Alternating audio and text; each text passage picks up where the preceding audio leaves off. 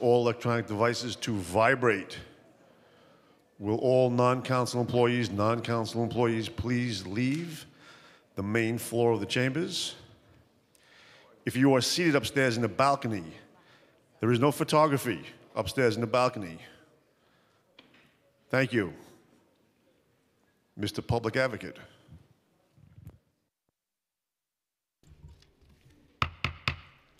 Good afternoon and welcome to the stated meeting of November 14th, 2019. I am Public Advocate Giovanni Williams.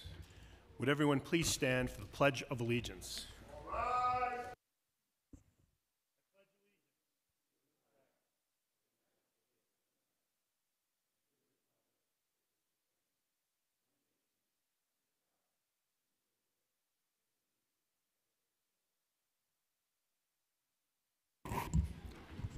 We will now have today's invocation, which will be delivered by Reverend Kimberly L. Detheridge, the pastor of St. Mark AME Church, located at 90.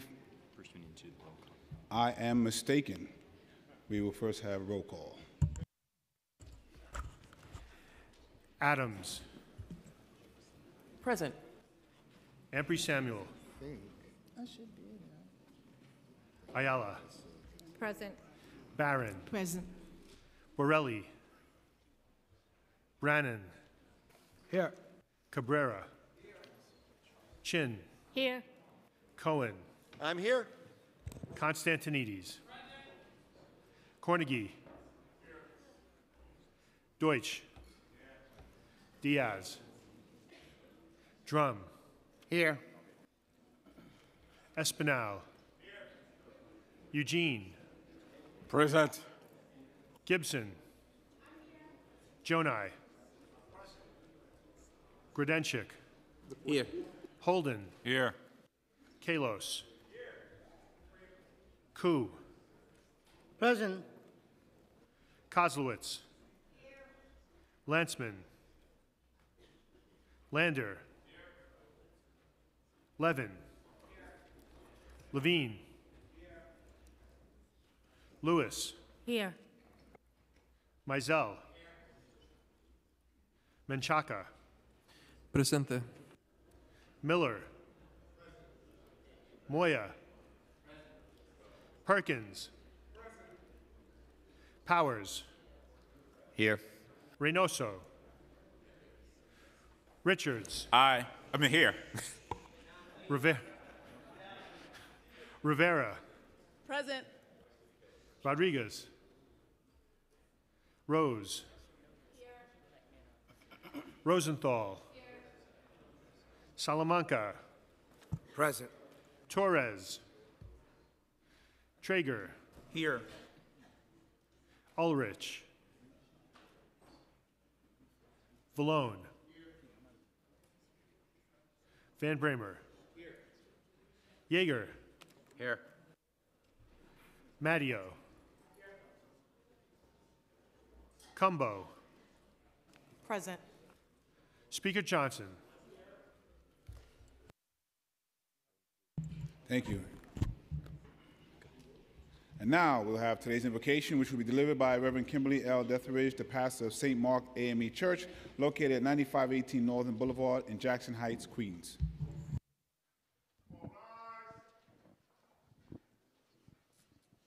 Let us pray.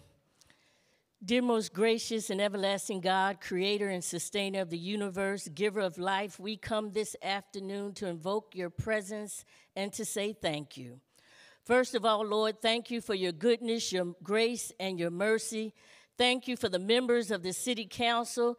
Thank you for their servant leadership, their commitment and dedication to the work that you have called them to do and the good work that they have already accomplished. Thank you for the wonderful mosaic of people that live, work, play, and visit this great city called New York, whom they serve.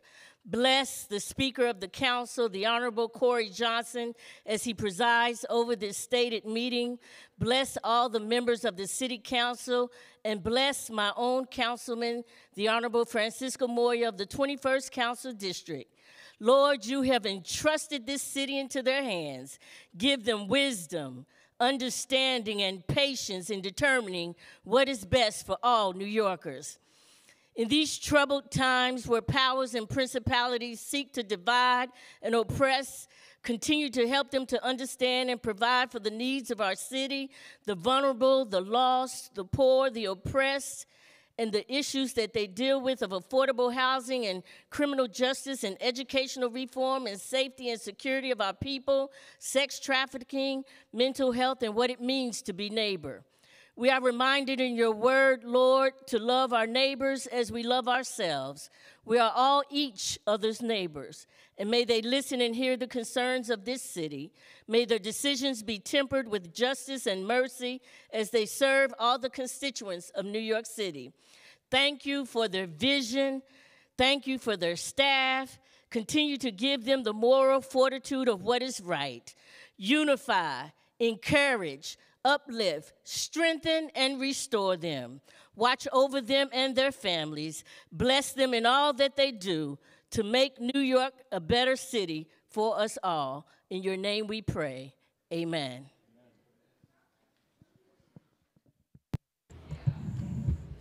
Thank you, Pastor. We'll now ask Councilmember Moyer to spread the invocation on the record. Thank you, Mr. Public Advocate. I'd like to make a motion to spread the invocation in full upon the record. It's also a great honor to have and introduce Reverend Kimberly Dethridge, Esquire of the St. Mark's African Methodist Episcopal Church, that has a rich and storied history, its leadership in faith and community, and its dedication to the civil rights movement, so that justice and human rights issues are something that I can think humbles us all. So it's no feat to make history in the AME Church, but it's exactly what Reverend Dethridge has done. In 2010, she became the church's first female pastor in its 184-year history and has been a shining example of faith, love, and service every day since. Among her many titles and accolades, Reverend Dethridge is a president of the Corona East Elmhurst Clergy Association and a former chaplain of the NYPD Grandmother's Love Program, which helps grandmothers raising their children. Reverend Dethridge is also the first black female supervisor in the Legal Aid Society Criminal Defense Division in the Brooklyn office. There, she continues to work fighting for civil rights and workers' rights. She's a spiritual beacon, and I am so proud to have her here with us today to make the invocation. Thank you, and God bless you, Reverend Dethridge, for being here. Thank you, and I know Councilmember Adams wants to say something. Thank you very much, Mr. Majority Leader. I had to add on to the invocation, which was so graciously done by my colleague, Councilmember Moya, because Reverend Dethridge happens to be the pastor of my home church, St. Mark African Methodist Episcopal Church in Jackson Heights, where my dad, Irvin Eady, still is a member for 40 years or so. So, Reverend Kim, we're so blessed to have you today. Beautiful invocation. God bless you, and thank you. Thank you so much, and I just want to make sure that we understand we have an awesome majority leader. That's Laurie Cumbo. So we'll have now the adoption of minutes. None. Messages and papers from the mayor. None. Communication from city, county, and borough offices. None. Petitions and communications. None. Land use call-ups. M194, excuse me. I want to thank you, and at this time I'm asking for a roll call vote on today's land use call-up calendar. We're just voting on the land use call-ups right now. Adams. I vote aye. Ampry Samuel. Aye. Ayala. Aye. Barron. I vote aye. Borelli. Brannan. Aye. Cabrera. Aye. Chin. Aye. Cohen. Constantinidis. I'd like to vote yes on all land use call-ups, and with your permission, I'd like to also vote yes on all couple of general orders and resolutions. Permission granted. I'd like to vote aye. Thank you. Cornegie. Deutsch. Diaz. Drum. Espinal. Eugene. I vote aye. Gibson. I vote aye. Jonai. Gordon. Oh, thank you. Gordenchik. Aye. Holden. Aye. Kalos. Koo. Aye. Kozlowitz. Lanceman. Lander.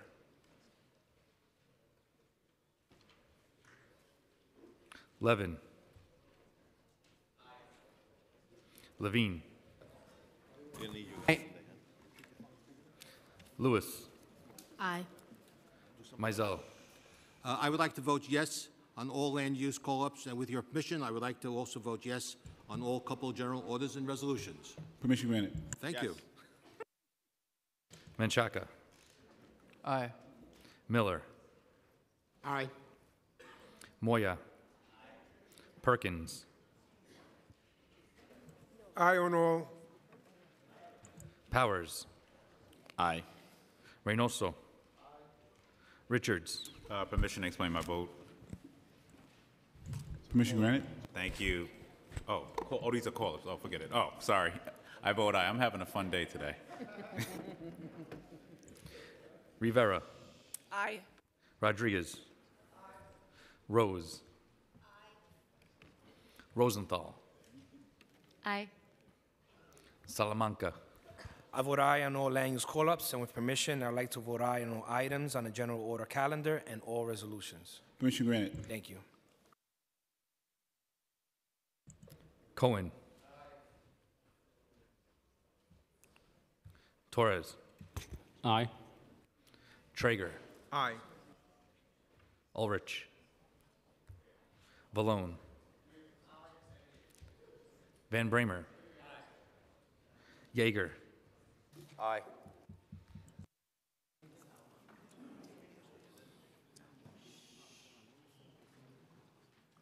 Matteo.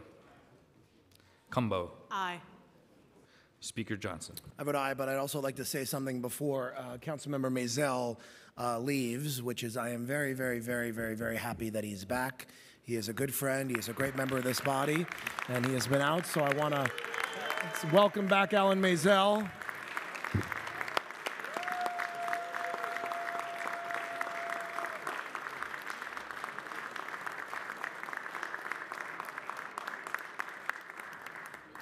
And with that, I vote aye on the land use call-up calendar. Thank you, and peace and blessings to Councilmember Mizell. Today's land use call-ups are adopted by a vote of 46 in the affirmative and 0 in the negative. We'll now have communication from Speaker Corey Johnson. Before that, I just want to say, Mr. Speaker, as of a few weeks ago, this is my first time back since the general election, and I want to tell the body and the city, unfortunately, is stuck with me at least for the next 2 years. Boy, do we know it. Thank you, Mr. Public Advocate. I'm glad you're back. I'm glad you're here. Congratulations. Good afternoon. I want to thank everyone for being here today on this important stated meeting. This morning, we had very tragic news coming out of Southern California.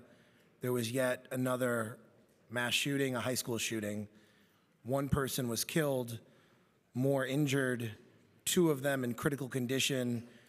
And it was a shooting at Saugus High School in Santa Clarita, California. This, of course, is horrific, and this senseless violence has to stop. How many more tragedies do we have to endure to pass serious gun control reform laws in this country? And I also want to thank our veterans for their selfless service to our country. Although Veterans Day was on Monday, our gratitude for their service is endless. And I really want to thank all the veterans of New York City, those who are currently serving, those who are no longer serving but still proudly wear the uniform and have dedicated their lives to supporting and defending our country.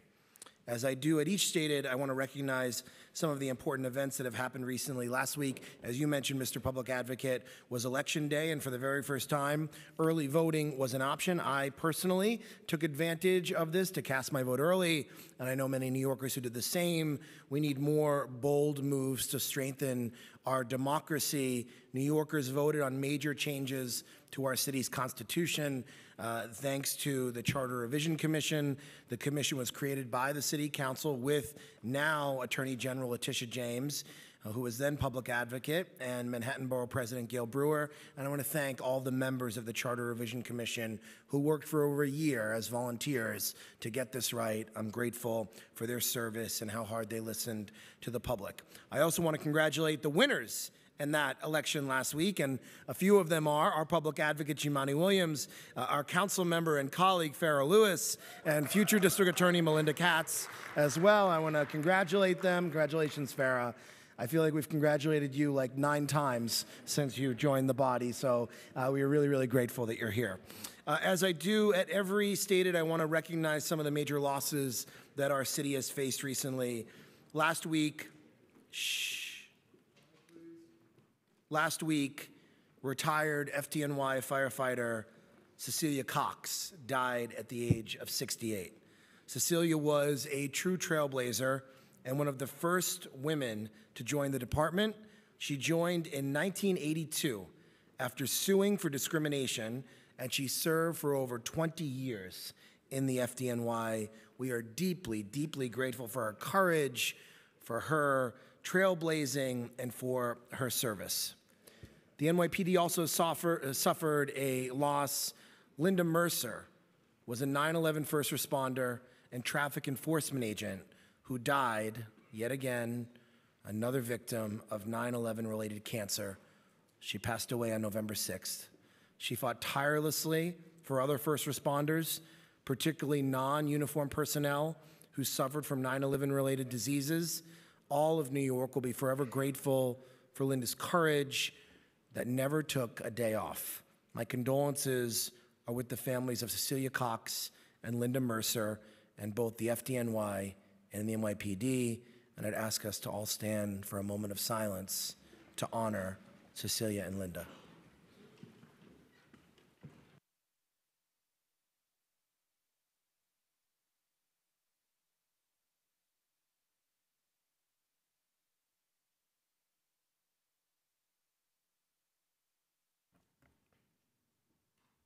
Thank you. This month, we're also celebrating National American Indian Heritage Month, and this month is a reminder to our nation's first people to honor the land that we are standing on. We are also celebrating Puerto Rican Heritage Month and the many, many contributions of Puerto Rican New Yorkers. We had a great ceremony here last night in the chambers, and I am really grateful for the work that everyone has been doing, and I especially want to say, I think I can speak for all of us when I say that Puerto Rico is a special place. Many of us were just there last weekend, especially for our city, which has so many ties to the island. New York wouldn't be what it is today without the contributions of both Puerto Ricans and Native Americans, and I'm happy to be honoring them this month. This week also kicked off Transgender Awareness Week, a week dedicated to raising the visibility of trans people while also working to address issues that members of the community face. The LGBT Caucus, led by Chair Drum, has been hosting a Trans Day of Awareness exhibit in the City Hall Rotunda. It was happening today in partnership with the LaGuardia and Wagner Archives. And I want to thank Danny for making this exhibit extra special by sharing his collection of photos featuring many trans leaders from Jackson Heights who are members of Make the Road New York and are great New Yorkers. We must continue to stand with the trans community, and on Trans Day of Remembrance, November 20th, we'll remember those who we have lost to violence. So please, before you leave the building today, check out the exhibition in the Rotunda. Last but not least, saddens me to announce that the council is losing a legendary figure and a good friend to me. I don't even want to read it.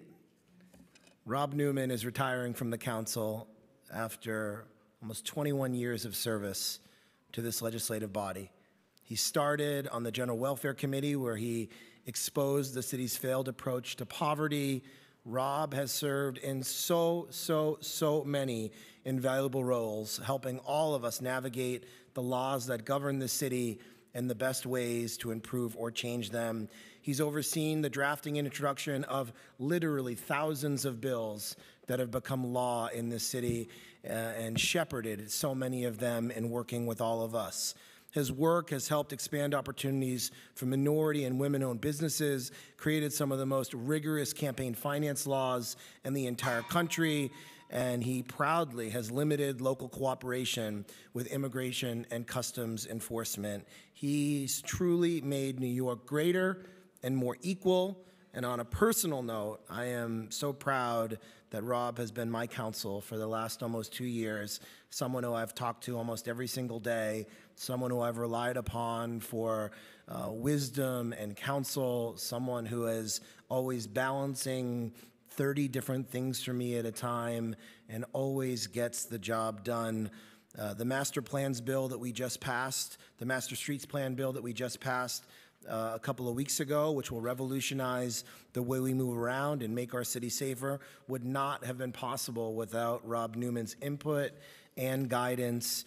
The State of the City I gave earlier this year, calling for municipal control, and the 104-page report that accompanied it was led by Rob and his team, and it is true of so much of the work that we have done together has been done in the spirit of service and the spirit of Rob's love of New York City, but also his love of this body. I will miss him terribly, but he has also created a top-notch legislative team.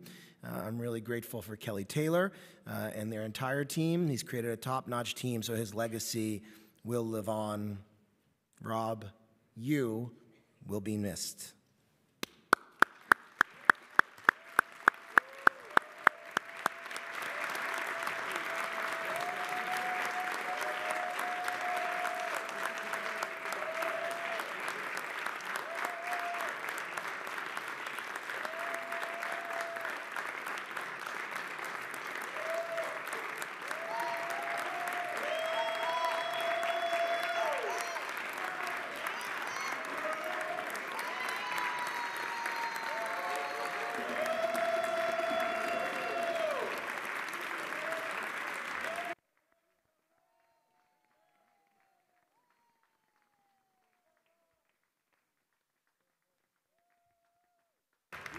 Thanks, Rob. Now let's dive into our legislative agenda. We'll be voting on the following land use items. 2 application in Councilmember Jimmy Van Bramer's district, Hunters Point South parcels F and G, which will facilitate 2 mixed-use buildings, including 850 affordable housing units, and 4401 Northern Boulevard rezoning, a zoning to facilitate the construction of a new mixed-use building. The application will be modified to include MIH Option 1.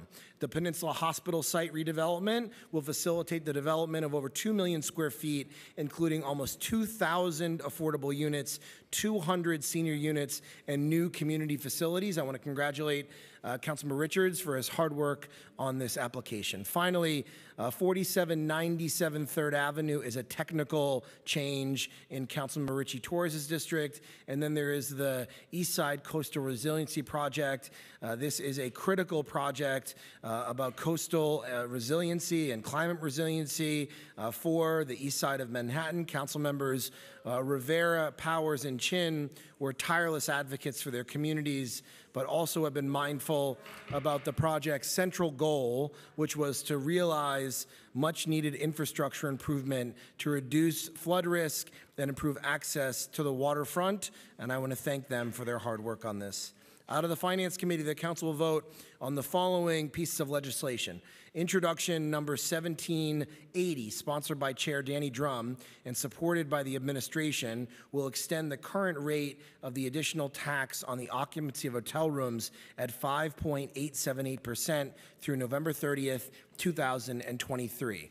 There are 3 pre-considered resolutions, all sponsored by our finance chair, which together will readopt the fiscal 2020 property tax rates to provide tax relief to Class 1 and Class 2 homeowners. Because of the Council's action today, Class 1 rates will rise by only 1.2% over the 2019 rates instead of 6.3%, thereby saving typical homeowners about $321 per year. And Class 2 rates will be the lowest they've been since the fiscal 2009 budget. There is J2, which is in Councilmember Danique Miller's district in Queens, and it will receive a full 40-year Article 11 property tax exemption to construct 543 units of affordable rental housing. Moving on, the council will be voting on the following piece of legislation. Our first piece of legislation is related to the criminal justice work that the council's been doing. Introduction number 1156A, sponsored by Councilmember Steve Levin, would require the Office of Nightlife to report on the frequency and effects of multi-agency response to community hotspot march operations across the city. The NYPD would be required to provide written notifications to establishment owners at least 30 days before their inclusion in a potential march operation, which must outline the conditions that need to be remedied. I want to thank from the staff, Maxwell Kempfer, for his work on that bill. Now, a few health bills. Today we're celebrating World Diabetes Day, and what a timely way to raise awareness and fight against this illness than through policy. Introduction number 1361B, sponsored by our Health Committee Chair, Mark Levine, would require the Department of Health and Mental Hygiene to report twice a year on the rate of diabetes-related health problems in New York City and to compile a comprehensive report and recommendations by 2021. I want to thank Councilmember Levine for his work on spearheading this important piece of legislation, and I want to acknowledge the tireless work of Chris Norwood, the founder and executive director of Health People, and the entire Health People team, especially their peer educators. This legislation would not have been possible without her work and their work to raise awareness of diabetes. When I was Health Committee Chair, Chris Norwood would not leave me alone about getting this done, and I'm glad that her advocacy. Is she here today? Is she up there? Health People's here in the house. Where's Chris? There's Chris. Chris, I want to thank you for your really important work. Next is Introduction 1598A, sponsored by Councilmember Robert Holden, which would require the Department of Health and Mental Hygiene to provide information regarding city services available for the proper disposal of deceased animals and to post information online. And Introduction number 1496A, sponsored by Councilmember Justin Brannan, would require an animal shelter directed by a sheriff or city marshal executing a warrant of eviction or any order of judgment granting legal possession to retrieve a companion animal from such premises as expeditiously as possible after receiving such direction. And I want to thank the staff from the Health Committee who worked on this, Zia Emanuel Halu, Sarah Liss, and Emily Balkin. Next, we'll be voting on a package of legislation aimed at increasing diversity in New York City public schools and ensuring that all children throughout each borough have access to equal education opportunities. New York City prides itself on its diversity, but sadly, our schools are the most segregated in the United States of America.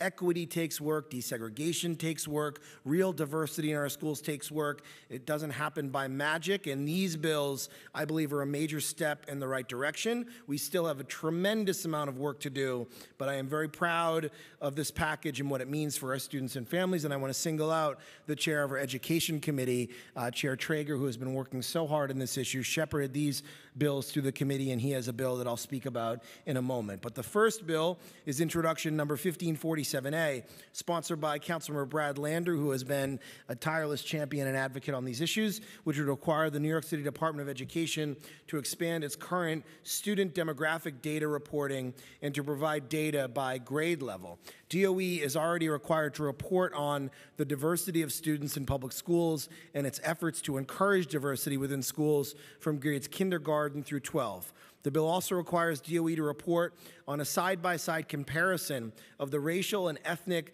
demographics of each school or special program with the racial and ethnic demographics of the larger attendance zone and community school district. This will make the existing reporting requirement more robust and allow the City Council, advocates, and others to drill down deeper into the segregation that exists in our schools and the department's efforts to remedy that. Introduction number 1554B, sponsored by our Education Chair, Mark Traeger, would mandate the New York City Department of Education to report on the demographics of school staff, including leadership, teaching staff, and other professional and paraprofessional staff. Introduction number 1552B, sponsored by Councilmember Carlina Rivera and myself, would mandate that the establishment of district diversity working groups in each community school district. These working groups would work to facilitate the creation and publishing of public input integration plans in every school district. The working groups would be made up of Department of Education staff, students, parents, teachers, principals, administrators, and community advocates, and each group may also choose to partner with a community-based organization. We also have an education bill and two pieces of housing legislation sponsored by Public Advocate Jumani Williams that the council will be voting on today. Congratulations, Jumani. Introduction number 1550A, sponsored by the Public Advocate, would codify the School Diversity Advisory Group. The SDAG was established in 2017 by the mayor and by the New York City Department of Education as part of their Diversity in New York City Public Schools plan, and it was designed to make formal policy recommendations to the mayor and chancellor relating to increasing diversity in our schools. This bill would ensure that the work continues in the future, and the membership of the advisory group will now include appointments from the Speaker of the Council and a public advocate appointment in addition to the mayoral appointments that already existed. And I want to thank the staff that worked on this bill with the public advocate, Malcolm Butehorn, Jan Atwell, and Kalima Johnson.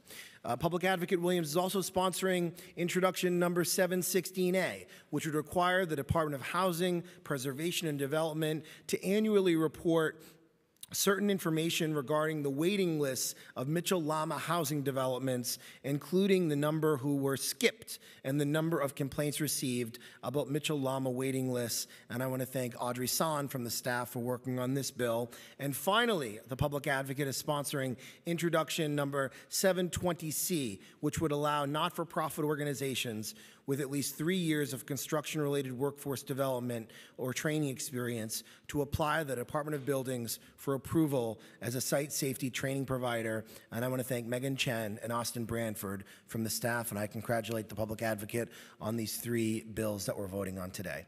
Next, the council will vote on 2 additional pieces of legislation related to housing lotteries introduced by council members.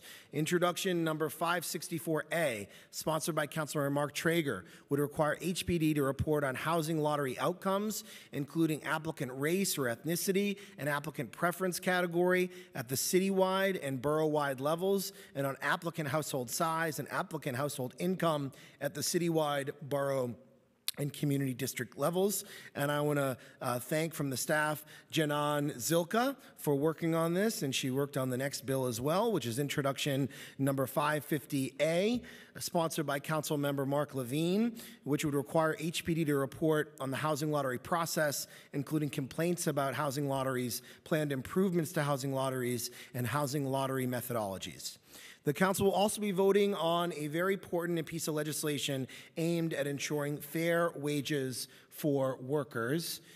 Introduction number 1321C, sponsored by Councilmember Rafael Espinal, would remove the current exemption in the existing prevailing wage law, Local Law 27 of 2012, for affordable housing projects and nonprofit developers at residential projects. Local Law 27 of 2012 requires building service workers to be paid the prevailing wage in buildings where the developer receives at least $1 million in discretionary financial assistance from the city or a city economic development entity. Accordingly, building service workers in most residential projects receiving financial assistance of more than $1 million for new construction or preservation would be required to pay the prevailing wage. This bill exempts smaller residential projects with fewer than 120 units, certain supportive housing projects, deeply affordable preservation projects, and NYCHA projects financed through the Federal Rental Assistance Demonstration Program. I really want to thank 32BJ President Kyle Bragg and also Candace Tolliver from 32BJ. Kyle, I believe, is here with us. Where is he? There he is. I want to thank Kyle, and I see David from his team here as well, because this bill was very complicated. This bill was a bill of us trying to do 2 things, which is to raise the wages of workers throughout New York City, because we believe everyone should have a pathway to the middle class, while at the same time being thoughtful and balanced on exempting projects that were providing supportive housing or deeply affordable housing. And I know that Councilmember Espinal worked with 32BJ and the staff here to strike that balance balance to ensure that we are not having to make a trade-off where we're subsidizing potential projects across New York City that are not paying their workers a living wage, a prevailing wage, which allows them to move into the middle class. So I want to thank him for his work and dedication in getting this legislation passed responsibly and for continuing to fight for fair wages and better working conditions for all New Yorkers. And from the staff, I want to thank Michelle Lee, Malcolm Butehorn, and from my team, Rob Newman, for his work on this. His swan song was this bill. Finally, today, the Council is voting on a revolutionary package of legislation that will make what some may know as Hart Island and others know as the city's Potter's Field a more respectful resting place for those who are buried there. Since 1869, Hart Island has been used as New York City's public burial ground. Located off the coast of City Island in the Bronx, many estimations report that there are over 1 million people buried there. In 2018 alone, 1,213 people were buried on Hart Island. I believe that how we remember those who came before us says a lot about our moral compass and about who we are as people. The people who have been buried at Hart Island were in many cases the folks who are most marginalized in life. Many were immigrants with no family here to claim them.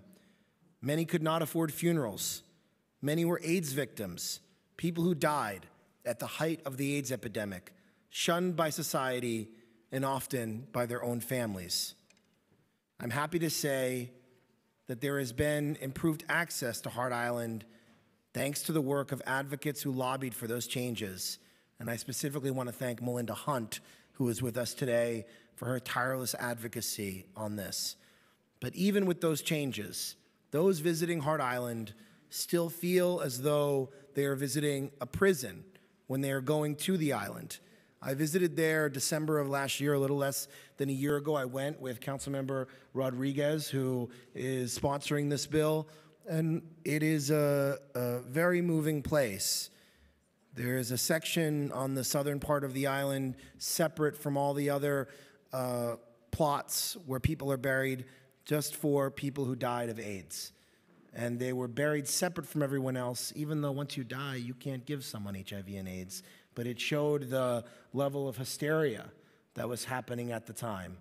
And they're buried in a section with not many markers, even showing where they are. It's the largest, we believe, cemetery in the world for people who have died from HIV and AIDS. So today, we are finally taking Hart Island back.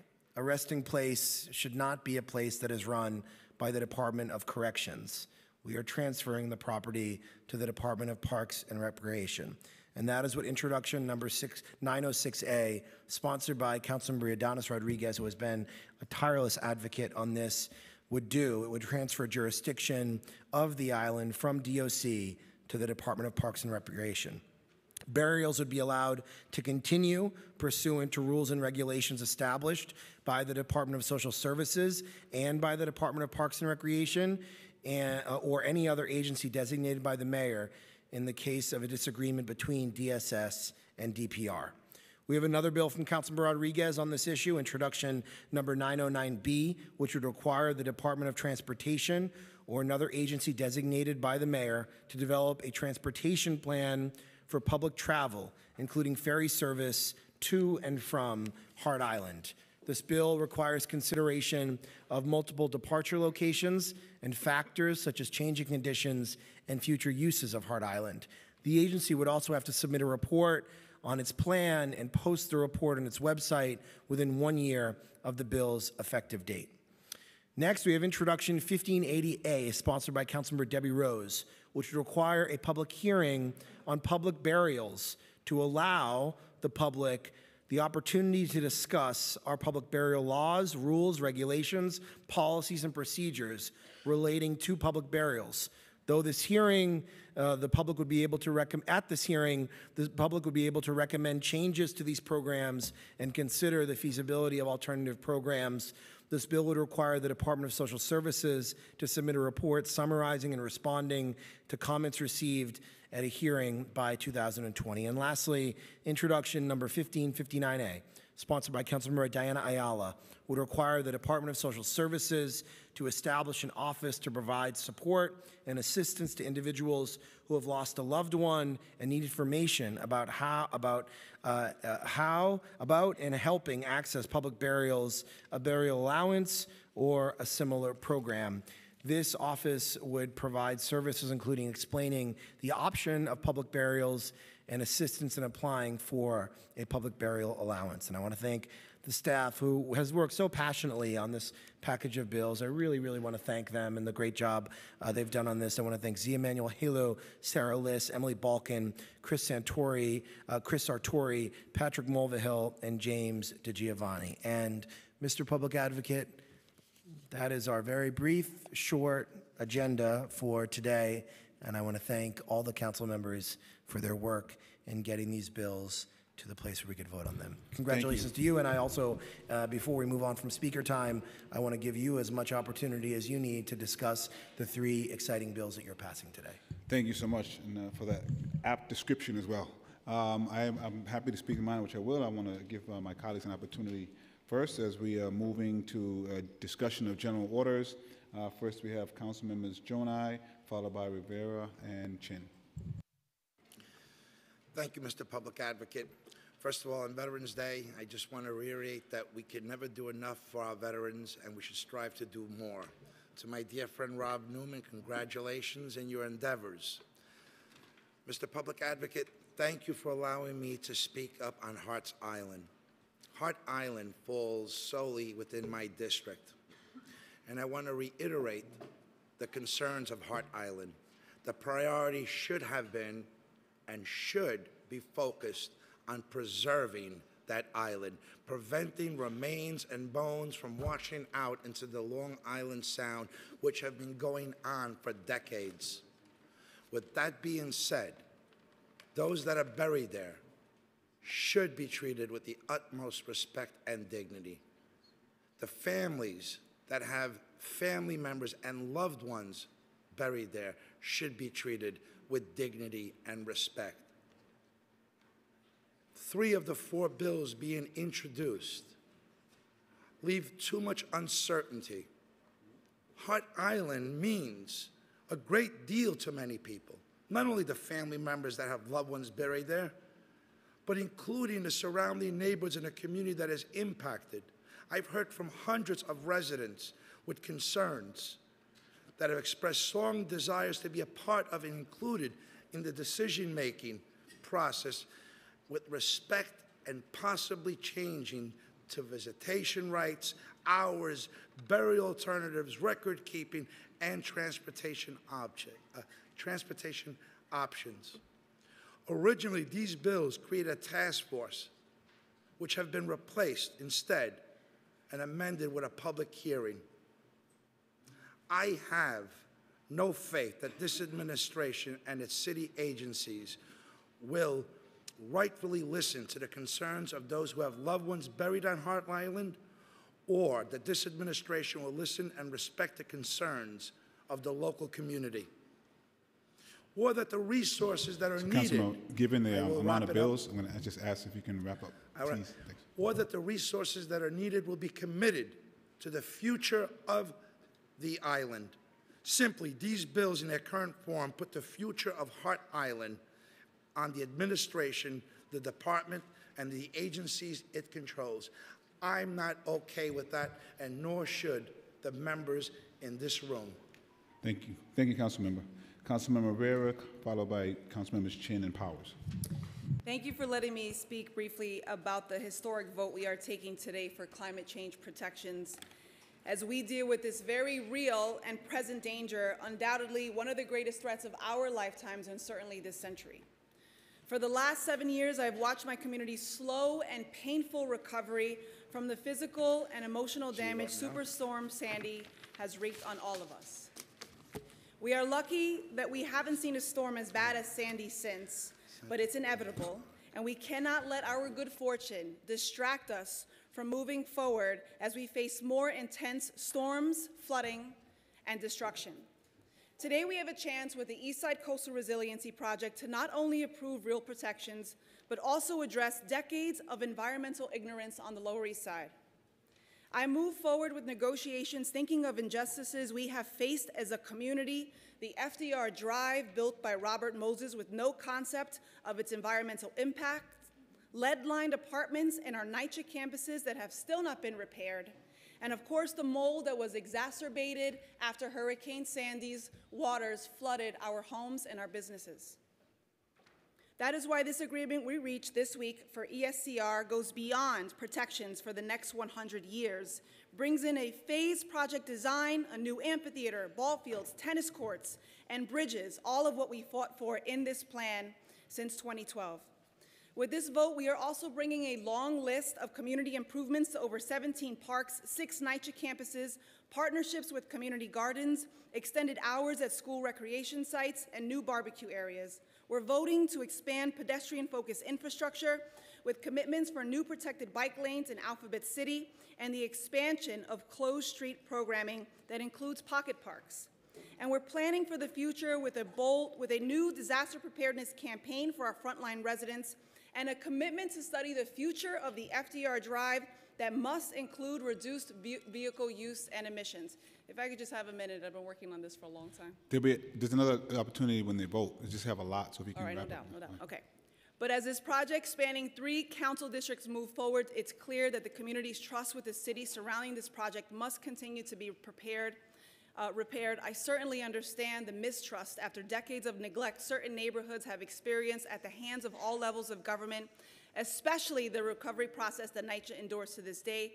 I will say all of my thank yous when we vote, and this is a really important personal project for me. I was a principal organizer after Hurricane Sandy, and to finally bring protections to my community, I am really, really proud of us all today. Thank you. Thank you, Councilmember. Councilmember Chin, Powers, followed by Rodriguez and Menchaca. Thank you, Public Advocate. The serious threat that so many fear about climate change is a painful reality already felt by our waterfront communities, especially after Hurricane Sandy. 7 years later, we're still bouncing back. Our East Side community, especially NYCC residents, cannot afford to wait another 7 years for coastal protection and resiliency improvement that they should have received long ago. Today's vote on the East Side Coastal Resiliency Agreement will deliver on the promise we made to act so that their lives will not be uprooted when the next storm hits. The road leading to today's vote was not easy by any means, and we thank our constituents for pushing us to fight for bolder open space improvement, parks mitigation, and NYCC protection. And I'm thankful to the leadership of our speaker, and especially my colleague, Councilmember Rivera, and our partner, Councilmember Power, and our wonderful land use staff for persisting on greater transparency, more engagement, and stronger community investment. This vote is a long time coming, and I'm grateful for the work that brought us here to this point. This is a win for resiliency, for climate action, and for ensuring that our most vulnerable waterfront community are given the attention that they deserve. And I urge all my colleagues to vote yes on this.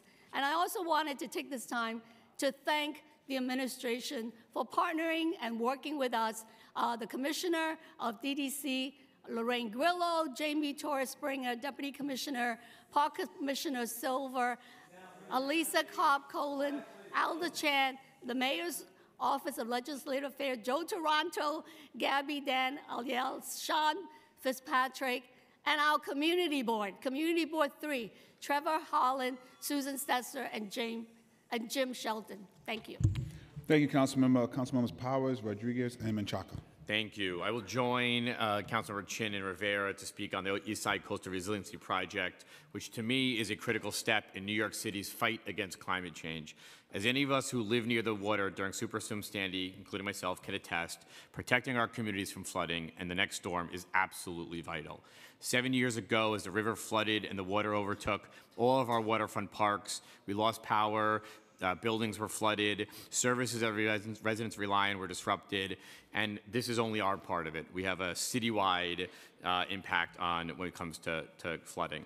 Since we began discussing the new plan last fall, my colleagues and I have worked tirelessly to make sure it maintained the balance between preparing for a future where climate crisis is an everyday reality, while also guaranteeing that our parks and our communities would be restored and improved.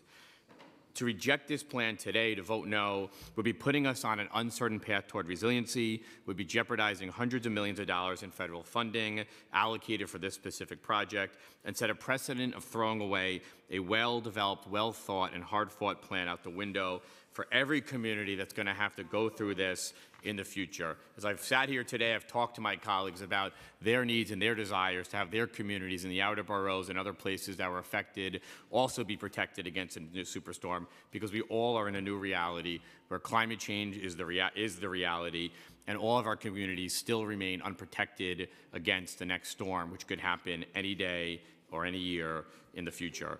It is our responsibility as council members, in my view, is to find that balance between protecting our communities and doing what is right for the 100,000 people who will be protected under this plan. Many of you here represent other parts of the city that were hit just as hard as my district and others here today by Superstorm Sandy, and it's my hope that we have a plan today that was acknowledge the needs of the community, has found the right balance between resiliency and the community needs, and has made very significant investments that will be both short, medium, and long-term investments in our community. I do support it. I hope you will join us in the vote to support it today. Thank you. Thank you, Councilmember. Councilmembers Rodriguez, Menchaca, and Richards. Thank you, Public Advocate. First of all, thank you, Speaker Johnson. As I said at the pre-stated meeting, what I have experienced in your leadership is that we've been able to pass a number of bills that I was told that the city didn't have the authority to do it, or that we couldn't do it. So this was one of those type of bills that my previous colleague, Elizabeth Crowley, she tried to move on. And unfortunately, she was told that the city couldn't do it. Same thing happened for me with the transfer closing Rikers Island, and I put language, I was told the city couldn't do it. Fair, I was told that the city couldn't do it. You establish UPK, I was told that the city couldn't do it. And what we have seen is that when we have a progressive body, and we have a leadership like you, we are moving bills. And I know that there's many others to come. When I met with members of the Latino communities, Dominican, Puerto Ricans, Garifuna, when I met and talked to the African community from Nigeria and other places, when I talked to anyone who has been immigrants like myself, what I had heard is one thing. We have failed to 1 million family. 1 million bodies have been buried in the largest public cemetery in the whole United States of America. Who are those people? Those people are black. They was buried after the Civil War because some white people, they didn't want to be buried together with black people. So they was brought to that location. They're immigrants. They are the generation that we lost during the HIV. They are hardworking individuals that unfortunately we close that place where we want to be united, giving the respect to them, being able to visit them. Before 2014, no one was able to visit Rikers Island. Now we still have restrictions, but we transferred the island. What we are saying is that we live progressive, that from now on, the largest public cemetery will be open to everyone. Gracias, este cementerio, un templo sagrado, se abre de aquí para adelante para darle respeto a los inmigrantes, a los pobres que están enterrados en ese lugar. Thank you. Thank you, Councilmember. Councilmembers Menchaca and Richards. Thank you.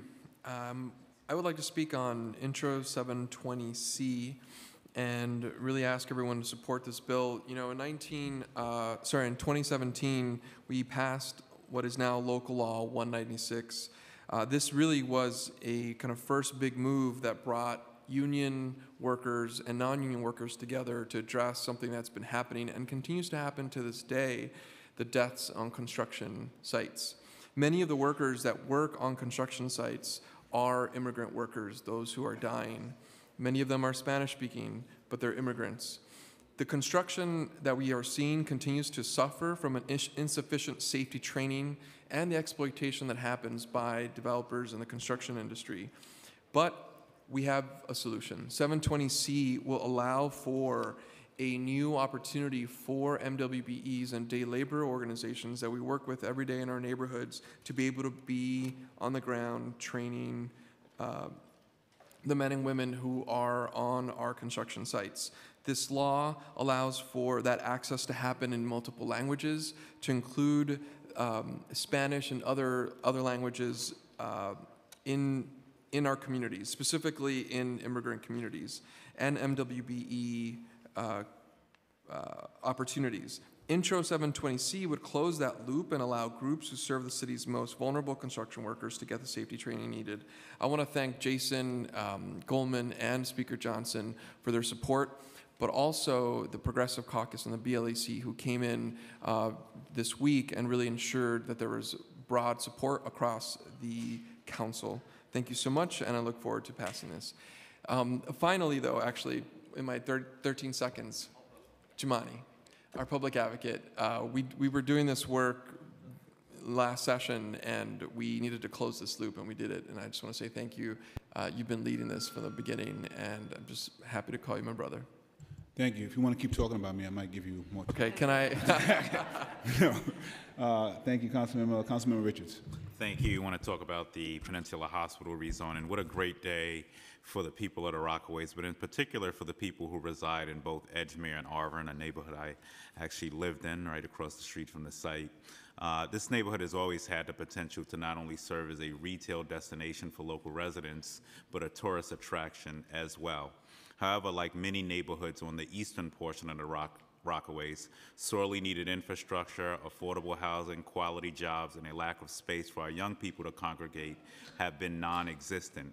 This vacuum created immense challenges such as the highest unemployment rate in Queens, high rates of obesity due to a lack of access to a supermarket in close proximity to thousands of public housing residents and homeowners.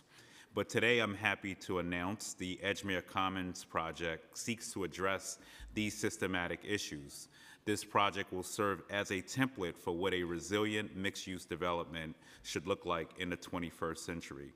During a time when our city is facing one of the largest housing crises we have ever witnessed, this project will produce over 2,000 units of true affordable housing, serving a healthy mix of incomes as low as 30% AMI. The addition of much-needed senior housing units are also a big win for those who wish to age in place gracefully in the Rockaways. I want my community to know we heard you loud and clear on the need to ensure we just aren't building housing, but addressing the needs of our community as well. This is why I'm happy to announce the creation of a new community center, healthcare facility, supermarket, open space, and much-needed local and destination retail as well. The combination of these will enable us to stimulate the economy in Edgemere and ensure our youth and their families will have a safe space for activities. Lastly, I'm happy to announce we've reached an agreement with the ARCA companies and 32BJ, and I want to thank Kyle Bragg for all of his hard work to getting this over the line. This will ensure we aren't subsidizing low-paying jobs. We also have an agreement with the developer for 35% local hiring and 30% MWBE, and also a fund to ensure youth and community development and workforce could be tracked properly. I just want to close by thanking the amazing land use staff led by Raju Mann, John Douglas, Amy Levinson, and Julie Lubin, and both of our chairs, both Salamanca and Moya, for their hard work on this application as well. I urge my colleagues to vote aye.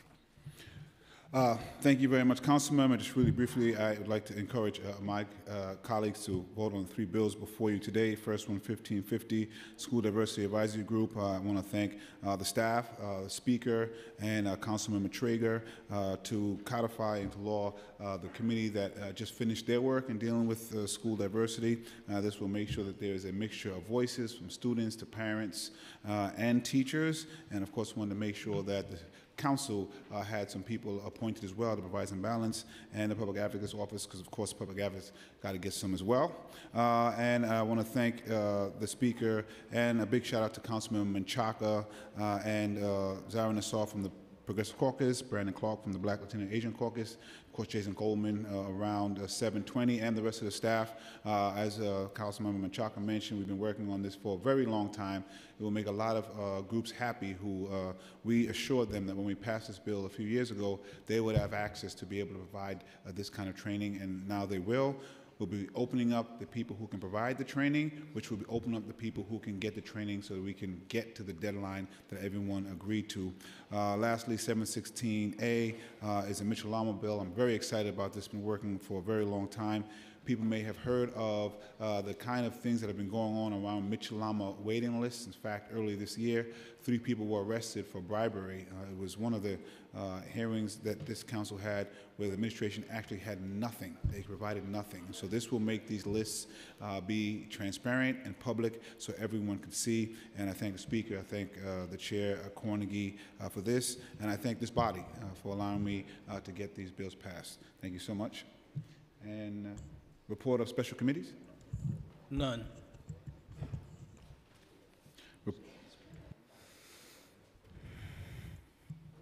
Reports of standing committees? Report of the Committee on Civil Service and Labor, Intro 1321C, Prevailing Wage Law. Amended and coupled on general orders. Report of the Committee on Education, Intro 1547A through Intro 1554B on the same page, Diversity in Public Schools. Amended and coupled on general orders. Report of the Committee on Finance, Intro 1780, Hotel Taxes. Coupled on general orders. Preconsidered Reso 1152 through Preconsidered Reso 1154 on page 3, Property Taxes. Coupled on general orders. Preconsidered Reso 1155, Organization Funding. Coupled on general orders. Preconsidered LU 577 and Reso 1157, Tax Exemption. Coupled on general orders. Report of the Committee on Health, Intro 1361B, Diabetes Reporting. Amended and coupled on general orders. Intro 1496A, Companion Animals. Amended and coupled on general orders. Intro 1559A through Intro 1598A on page 4, Public Burial and Related Issues. I want to give a special shout out to Emily Balkin from the staff who has worked tirelessly on this issue and amended and coupled on general orders. Report of the Committee on Housing and Buildings, Intro 550A and 564A Housing Lottery System. Amended and coupled in general orders. Intro 716A Mitchell-Lama Developments. Amended and coupled in general orders. Intro 720C Site Safety Training. Amended and coupled in general orders. Report of the Committee on Justice System, Intro 1156A Community Hotspots. Amended and coupled on general orders. Report of the Committee on Land Use, LU 548 through LU 554 on page 7, various applications. Approved with modifications and referred to the City Planning Commission pursuant to Section 197D of the New York City Charter. Excuse me, LU 558 and Reso 1158-25 Central Park West. Coupled to be filed pursuant to a letter of withdrawal. LU 559 and 560 Northern Boulevard rezoning. Approved with modifications and referred to the City Planning Commission pursuant to Section 197D of the New York City Charter. LU 563 and Reso 1159 Hunters Point South. Coupled on general orders. LU 571 and Reso 1160 4797 3rd Avenue. Coupled on general orders. Preconsidered LU 578 and Reso 1161 and preconsidered LU 579 and Reso 1162 Bronx Special Districts. Coupled to be filed pursuant to letter of withdrawal. Report of the Committee on Parks and Recreation, Intro 906A Hart Island. Amended and coupled on general orders. Report of the Committee on Transportation, Intro 909B Hart Island Travel Plan. Another shout out to Melinda Hunt, amended and coupled in general orders. On the general order calendar, LU 548 and Reso 1163 through LU 560 and Reso 1171 on page 12, various applications returned from City Planning. Coupled in general orders. Resolution appointing various persons, Commissioner of Deeds. Coupled in general orders, and at this time, I'm asking for roll call vote on all of the items on today's general order calendar. Levin. I vote aye on all, and I want to just thank on the March bill, the Black Institute, New York City Artists Coalition, Olympia Kazi, Julia Friedenberg, Jamie Burkhart, Ode to Babel, Marva Babel, staff, Maxwell Camphor Williams, Kishore and Denny, my colleague Raphael Espinal, and Sarah Conklin, and everyone else that worked on that bill. And with that, I vote aye on all. Thank you. Adams. Aye on all. Ampry Samuel. Aye on all. Ayala. Aye on all. Barron. Aye on all with the exception of 563, on which I'm voting no, and I am abstaining on 548 and 549 and the accompanying resolutions.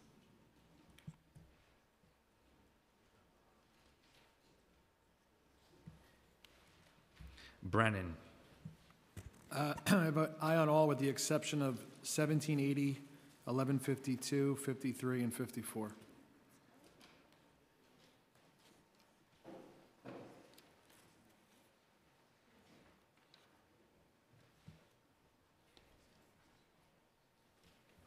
Cabrera. Aye on all.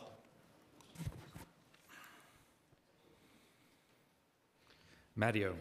I don't know if he's still here, but I just want to wish Rob Newman the best in his future endeavors. Congratulations. I thank you for your friendship. I thank you for the work you did on our AED bills. I know how personal it was for you and your son, and I'm glad we can see those AED bills through. And we're going to miss you here at the council. With that, I'm voting no on 1152, 1153, 1154, 1156, 1321, 1547, 1550, 1552, 1554, and 1780, and aye on what's left.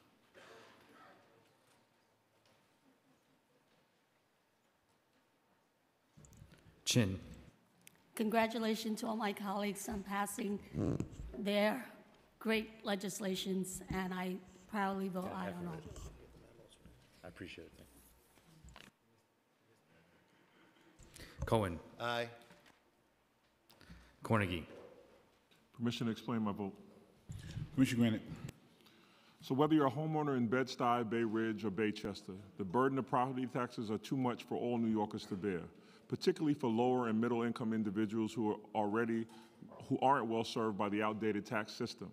Today, we have the opportunity to support tax relief for property owners in New York City, but it's not enough.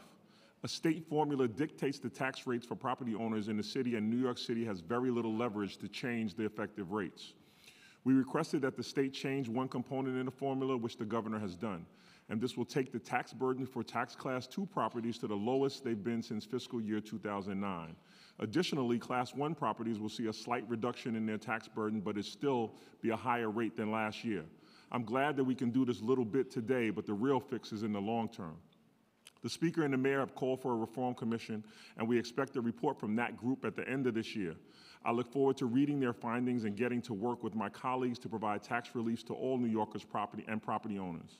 I must highlight that this is an important issue in every part of the city, regardless of race and heritage. Meaningful change for all New Yorkers means holistic change, and I look forward to getting that done one day. With that being said, I have aye on everything except 1152, 53, and 54.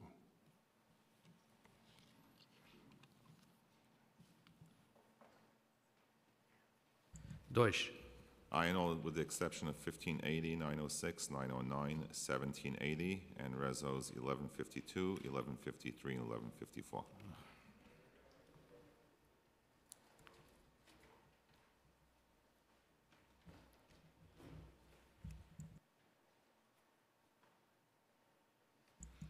Drum. Espinal. Permission to explain my vote? Permission granted. It's no secret that the cost of living in the city has dramatically gone up while people's wages have stayed stagnant. And because of that, we are, one of the reasons is that we are, one of those reasons that, because of that, we are in an affordable housing crisis.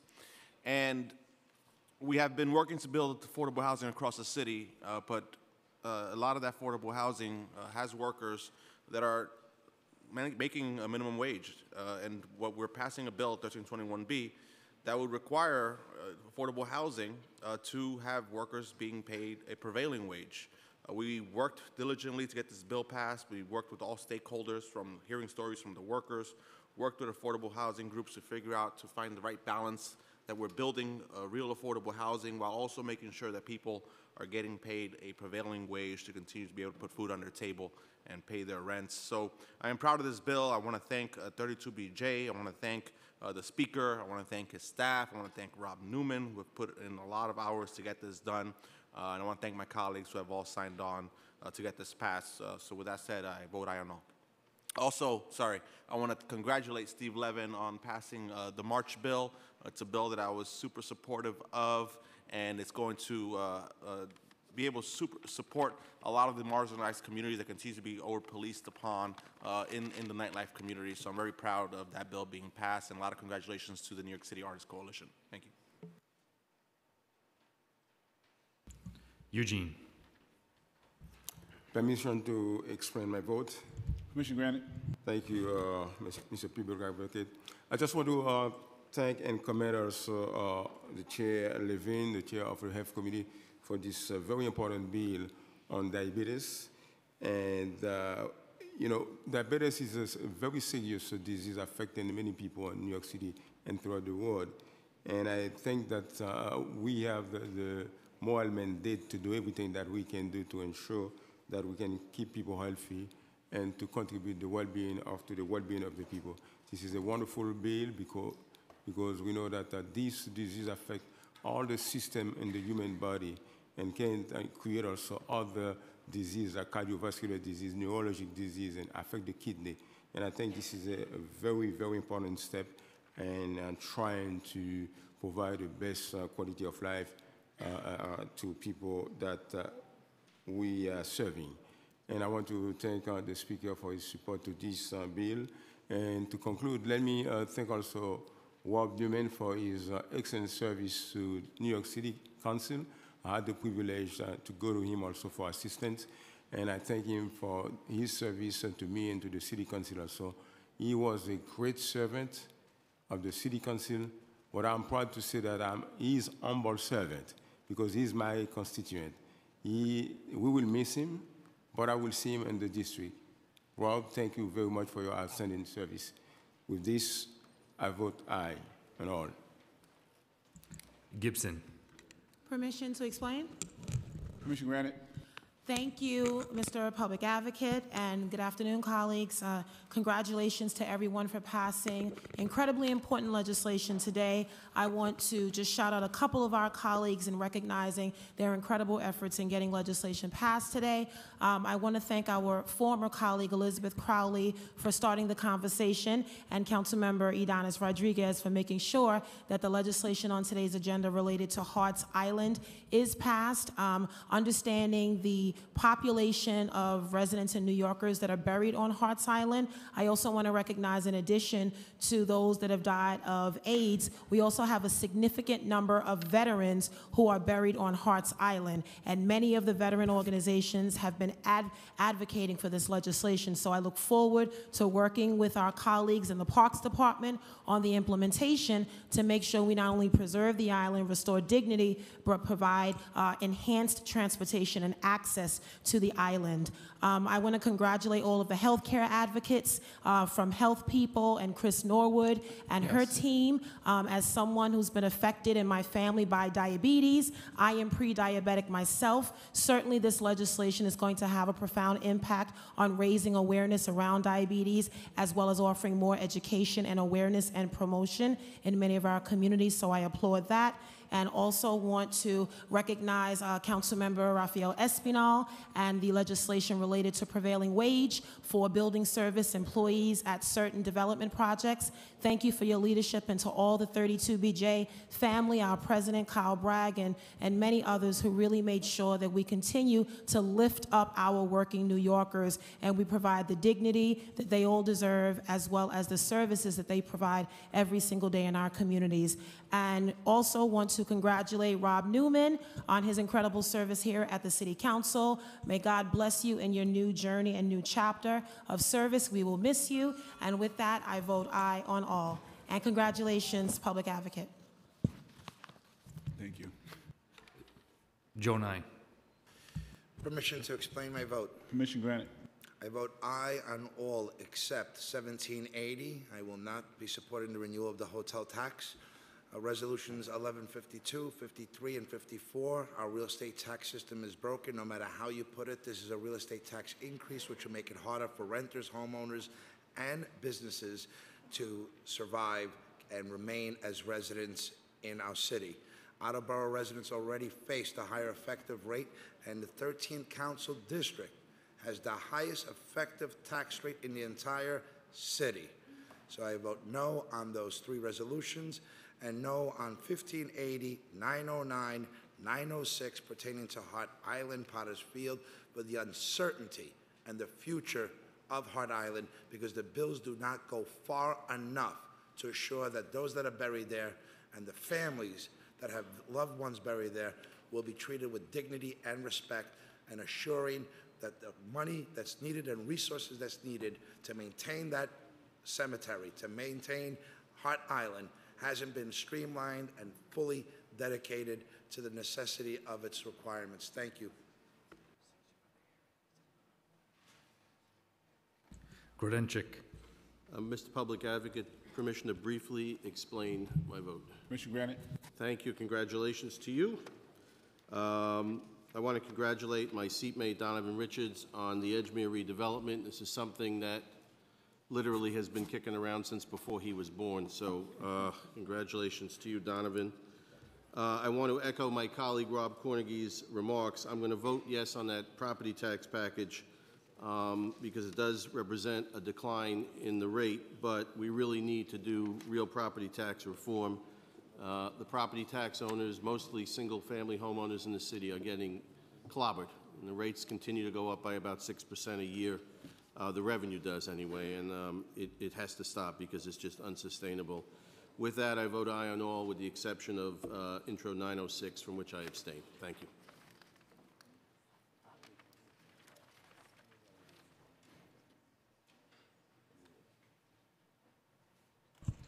Holden. I vote aye on all, with the exception of 1547A, 1550A, 1552B, 1554B, 1556A, 1780, and preconsidered resos 1152, 1153, and 1154. I vote no. Thank you.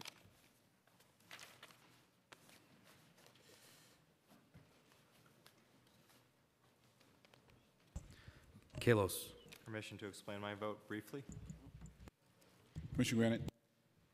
I just want to speak in favor of Introduction 1321C and making sure that as the city subsidizes projects, we're not actually making the affordable housing crisis worse by paying people poverty wages. This legislation will make sure that the people who are caring for our buildings in our cities that are receiving subsidies will hopefully be able to afford to live in that subsidized housing, if not market rate housing. That being said, I vote aye on all.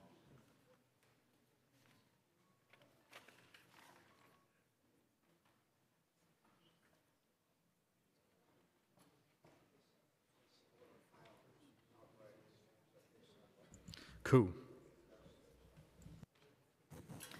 I want to congratulate Walt Newman, our legislative director, for retirement.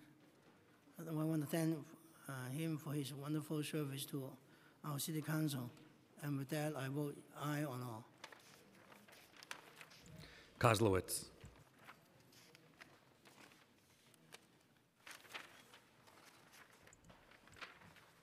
Kozlowitz. Councilmember Kozlowitz.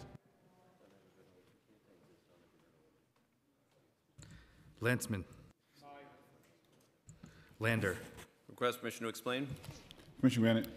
Thank you. I want to thank my colleagues for your support on Intro 1547A, which strengthens the School Diversity Accountability Act. As James Baldwin taught, not everything that is faced can be changed, but nothing can be changed until it is faced. The work to look honestly on segregation in our schools began in many ways in this council 5 years ago when we had a 10-hour hearing, and out of that passed the School Diversity Accountability Act that has provided us with a lot of data. That data has not been easy to look at, but it has been a platform for organizing. We used it aggressively in District 15 to make dramatic changes to our middle schools, and where last year 3 of the 11 middle schools were in any way integrated and diverse, because of those changes this year, 8 of the 11 are now genuinely integrated, and we're going to get the other 3 next year. And that is mostly because of organizing and courage, but it would not have happened without the data that was provided by that act. So I am very glad today that we are strengthening that act, providing some additional data, comparing schools to their school attendance zones and their districts, looking at special programs within schools so that we can tell if a school is internally segregated, even if everybody going in the door is more diverse. And I'm pleased that it's part of the broader package that includes a set of bills from the chair and the public advocate and other members that I believe can give us the data and the courage to move boldly forward so that someday we will not have one of the most segregated school systems in the country. Also proud to be a co-sponsor of 1321C and very glad we're moving forward to make sure there's a living wage for that set of workers who are working in our subsidized affordable housing. I vote aye on all.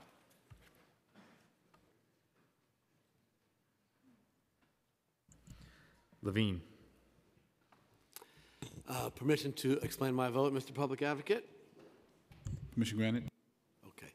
I want to thank my colleagues for supporting Intro 1361 today as we seek to force this city to confront the public health crisis of diabetes, a fight in which we have stalled, a disease which has severely disparate impacts on people of color in this city, and we need to force the city to confront this crisis. The bill does that by requiring regular release of data on all aspects of this disease, including the numbers of amputations, and by requiring that a robust plan be developed for us to win this fight. I do want to acknowledge the incredible leaders of health people for helping make this legislation possible. I'm also pleased that today we'll be passing, and thank my colleagues for support, of Intro 550, which would bring fairness and transparency, consistency to the HPD lottery system, where the stakes couldn't be higher. On average, we have 70,000 people applying to major affordable housing projects in this city, and we have got to give them a lottery process which is absolutely beyond reproach.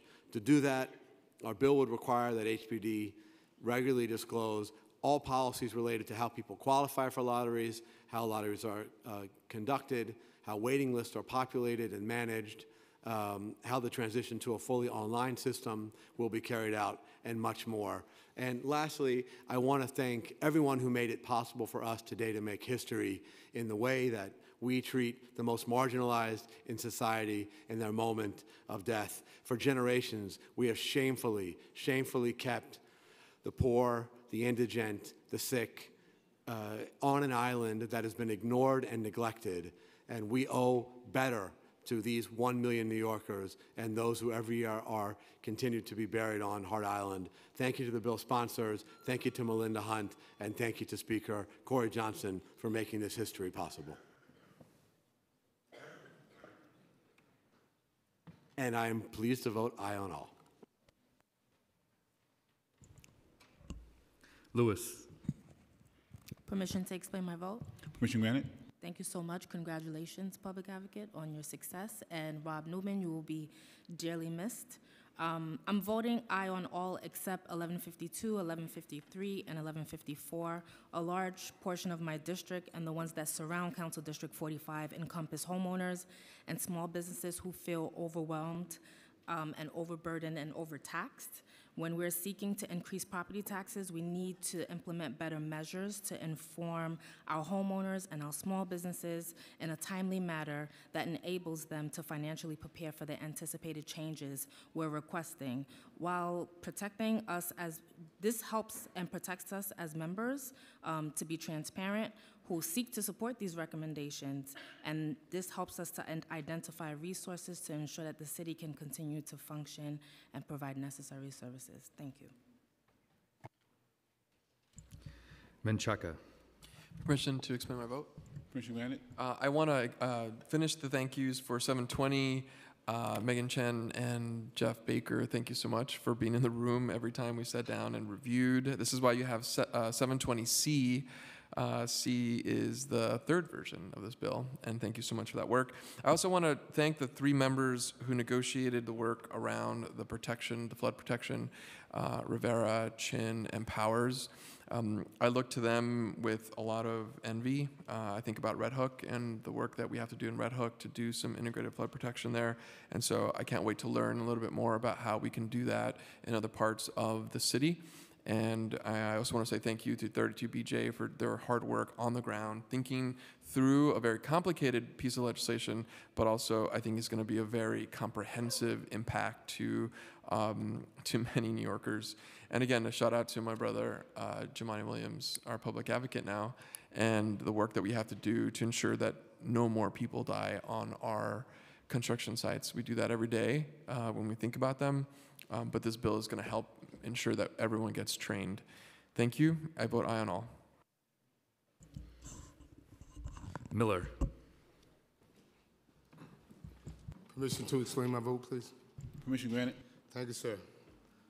I'd first like to echo the sentiments of the speaker and condolences to the family of firefighter Cecilia Cox and traffic enforcement Linda Mercer. These young women were tireless public advocates, super heroes that the work that they have done will not be forgotten. I'd also like to congratulate Councilmember Espinal for his legislation being passed here on prevailing wage.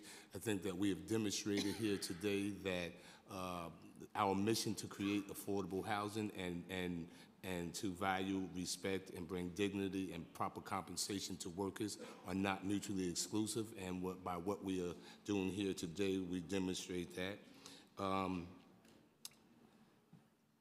And I will vote aye on all except for 563. I'll be abstaining on that, and as accompanying resolution 1159, I'll be voting no on 1152 and 1153.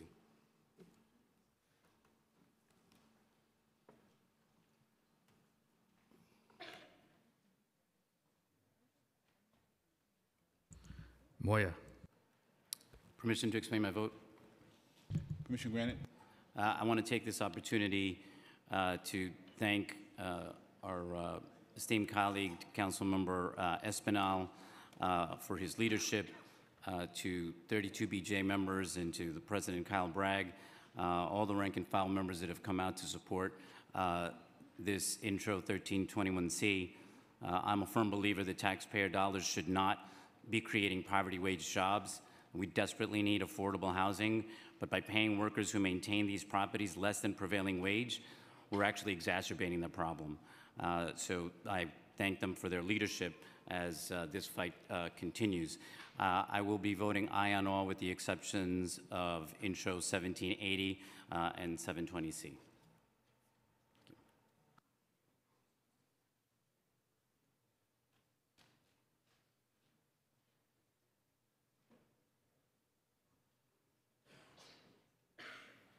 Perkins.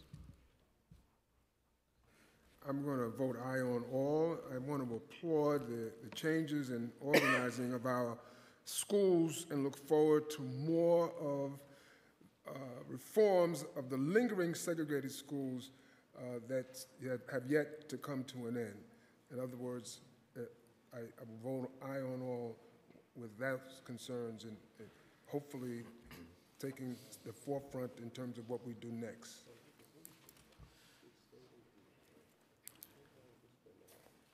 Powers. Permission to explain my vote. Permission granted. Thank you.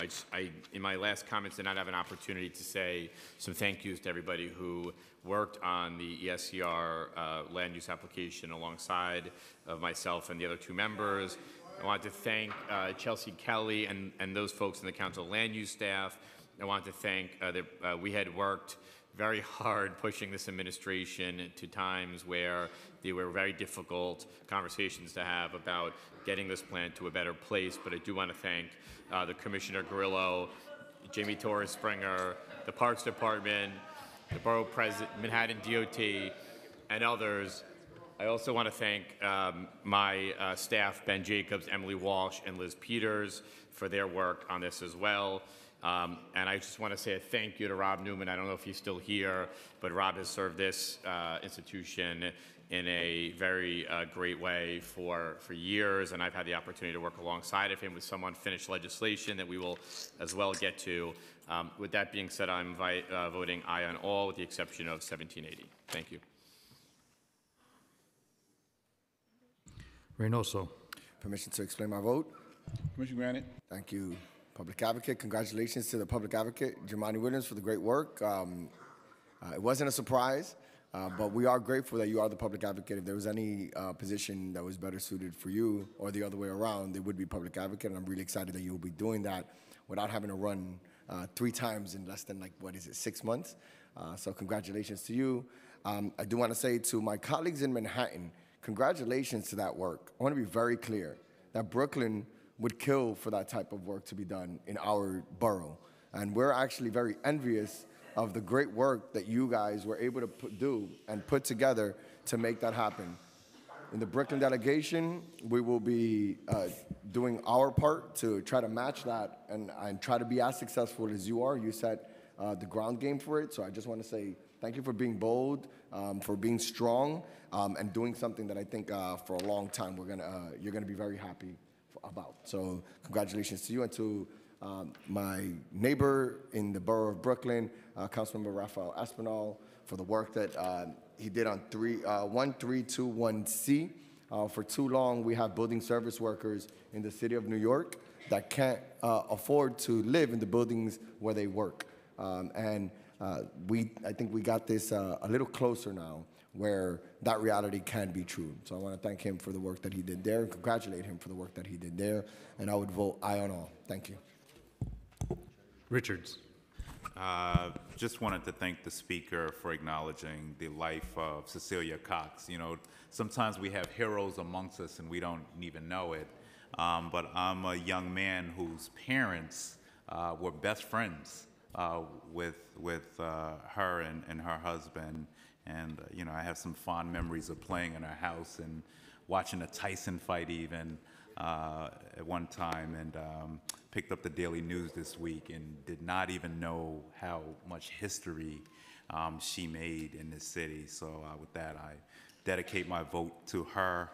Just had spoke to her about a month ago, but didn't realize how sick she was. So with that, I dedicate my vote to her, and I vote aye. Rivera. Permission to explain my vote. Permission granted. So while ESCR is just the first project of many the city must complete quickly,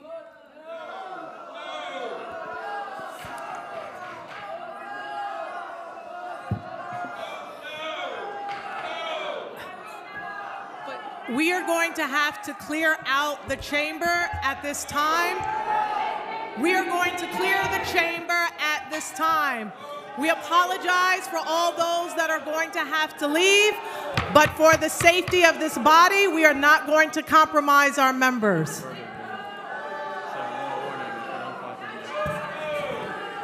If you do not sit down at this time, we are going to have to clear out the entire chamber. We cannot compromise the safety of this body, and outbursts of that kind do exactly that. Additional outbursts and we will clear the chamber. We must respect the entire body.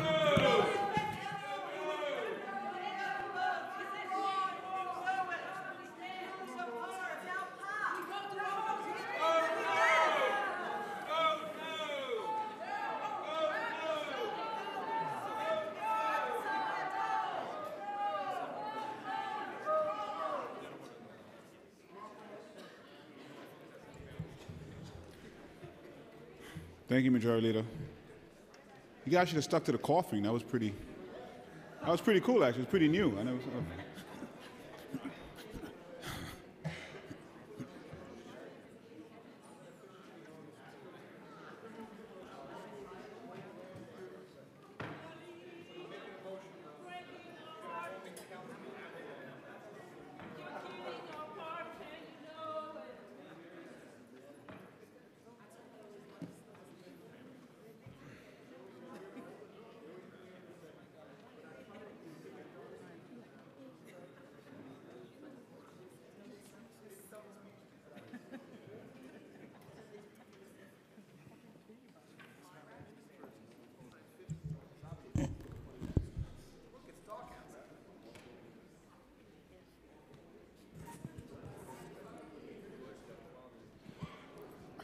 Thank you, Councilmember Rivera, for your patience. Up until now, it wasn't that bad. It was, this is the most respectful protest I've ever seen. thank you. Up until now. Thank you. Quiet in the chamber. We'll turn it back over to Public Advocate Jamani Williams, and we will continue with Councilmember Carlina Rivera. So this is the first project of many, and my colleagues, Councilmember Mark Traeger, and as you heard from Councilmember Menchaca, Reynoso, and of course, Donovan Richards, We are always talking about how we can bring resiliency projects and more sustainable community development across the 5 boroughs, and I do hope that we can learn from this project and it can be a model in many ways. I have to thank a lot of people very, very quickly, including Manhattan Borough President Gail Brewer, Congresswomen Carolyn Maloney, Nydia Velasquez, Assembly Members Harvey Epstein and Yulene New, State Senators Brad Hoylman and Brian Kavanaugh, and all of our district leaders. I have to thank the community organizations that guided our negotiations. A special thanks to my community boards 3 and 6, and Susan Setzer, the district manager, and Megan Joy are here. Park users such as Solar One, our local sports teams, especially our Little League coaches, Tony, Danny, and Seth, the Lower East Side Ecology Center, our Stye Town tenants, and all the NYCHA residents at Baruch, Reese, Wald, Vladeck, Compost 2, LES 2, LES 3, and Gompers houses, all of the advocates and the community organizations that have provided needed expertise to this process, including Rebuild by Design, Regional Plan Association, New York League of Conservation Voters, New Yorkers for Parks, the Lower East Side Center, and FAB NYC. And I have to thank the Council Land Use Division, Chelsea Kelly, Arthur Huh, Raju Mann, Julie Lubin, Amy Levitan, and of course, Jason Goldman.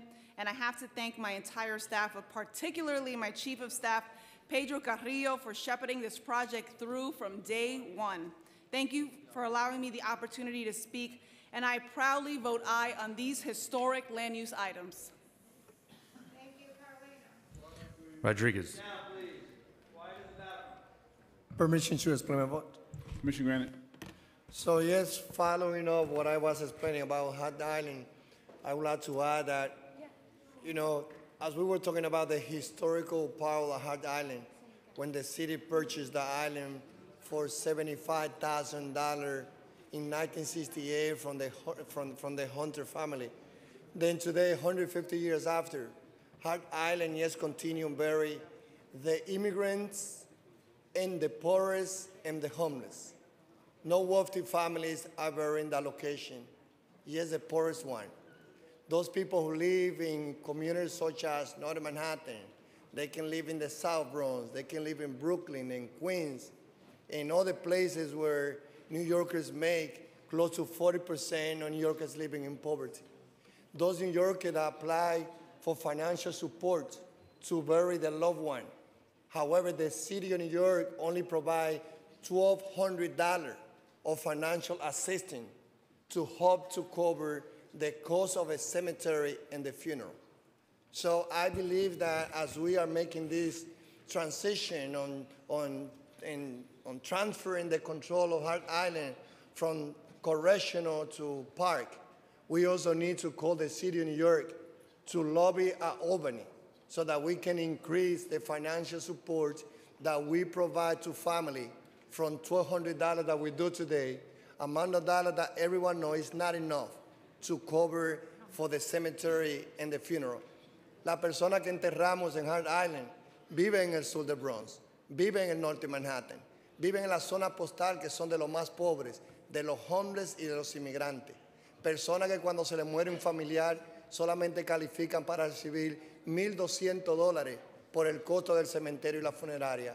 So, hoy estamos haciendo justicia, transfiriendo el control de Hat Island desde correccional al Departamento de Parque. With that, I vote aye. Rose. I vote aye on all except for 1152, 1153, and 1154. Thank you. I don't know what they want. Let them run for office. You think it's easy? Rosenthal. With congratulations to my colleagues, I vote aye on all. Torres. Aye on all. Traeger. Permission to expand my vote? Permission granted. Yes, thank you, Public Advocate, and congratulations to you again on your well-deserved victory.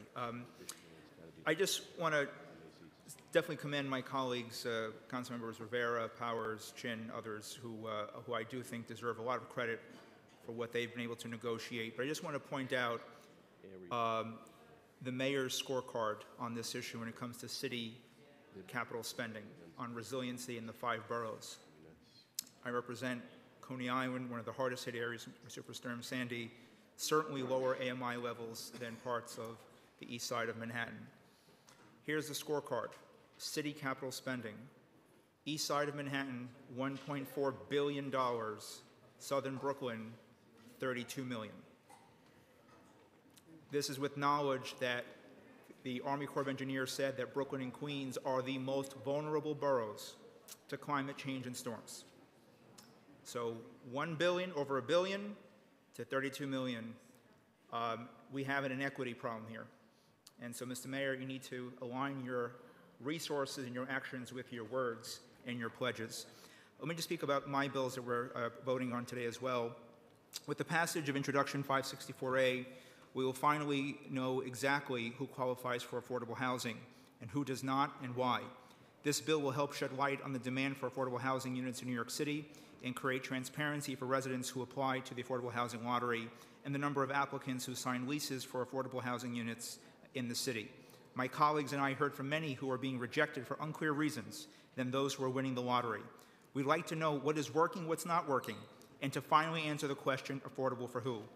Additionally, Intro 1554B will require the DOE to report on the demographics of all school staff in all city schools. This will include teachers, leadership staff, paras, counselors, psychologists. We need a culturally responsive curricula in our school system. And I want to thank all the staff that helped me on the bill. And last, public advocate, just a few more seconds. Speaking of schools, we had another school shooting in America today in Santa Clarita, California. I believe at least 2 students have been shot killed, 5 seriously wounded. We have a crisis in this country.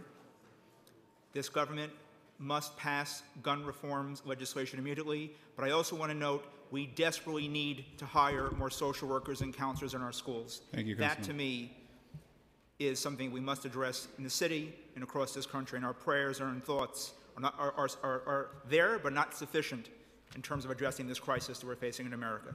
And with that, I vote aye on all. Thank you, Councilmember. Ulrich. I vote aye on all with the exception of preconsidered reso 1152, 1153, 1154. And I'm also voting against 1547A, 1550A, 1552B, 1554B, 1156A, and 1780. And congratulations to our newly re-elected public advocate, Jumani Williams. Congratulations, sir.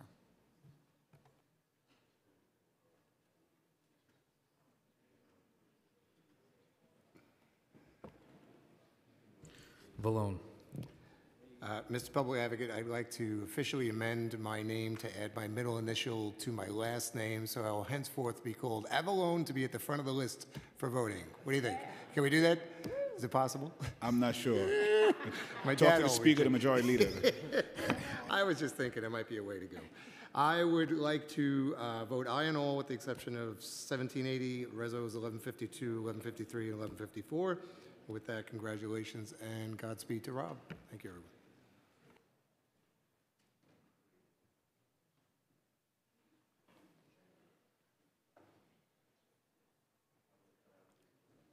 Van Bramer. Aye on all. Yeager. I vote aye on all with the exception of Resolution 1152, 1153, 1154, Intros 1780, 1156. I abstain on Intros 1547, 1550, 1552, 1554, and 909. Thank you.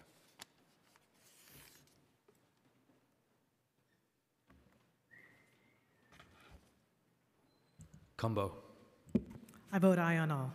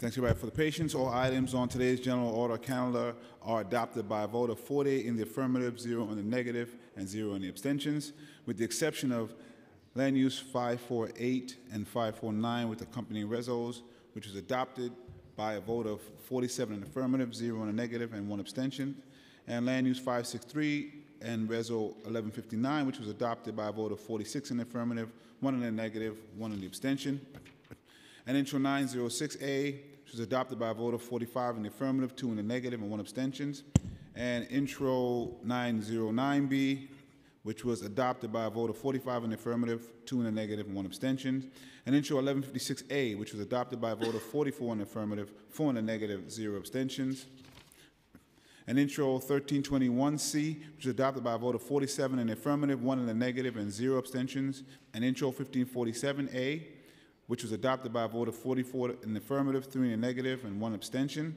and Intro 1550A, which was adopted by a vote of 44 in the affirmative, 3 in the negative, and 1 abstention, and Intro 1552A, which was adopted by a vote of 44 in the affirmative, 3 in the negative, and 1 abstention, and Intro 1544B, which was adopted by a vote of 44 in the affirmative, 3 in the negative, and 1 abstention, and Intro 1580A, which was adopted by a vote of 46 in the affirmative, 2 in the negative, and 0 abstentions, and Intro 1780A, which was adopted by a vote of 38 in the affirmative, 10 in the negative, 0 abstentions, and Resolutions 1152, 1153, which is adopted by a vote of 36 in the affirmative, 12 in the negative, and 0 abstentions, and Resolution 1154, which is adopted by a vote of 37 in the affirmative, 11 in the negative, and 0 abstentions, and Intro 720C, which was adopted by a vote of 47 in the affirmative, 1 in the negative, and 0 abstentions. The revised land use call-ups now are 40 in the affirmative and 0 in the negative. Introduction and reading of the bills. All bills have been referred to committee as indicated on the agenda. Resolutions? Seeing none, All right, we'll now move into general discussions. So far, we have no council members sign up to speak. I did want to thank the body again for passing my piece of legislation. I did want to say congratulations to Rob Newman on his excellent career. He has helped me pass a number of bills, including the Community Safety Act, which is a landmark legislation this body has passed. And just lastly, she thought she was going to get away, but my press secretary, Letitia Theodore Green's birthday is today, and I want to wish her a very happy birthday. She's here today. Thank you very much. And I'll now call on Majority Leader Cumbo to close the meeting today. thank you. The stated meeting of November 14th, 2019 is hereby adjourned. Thank you.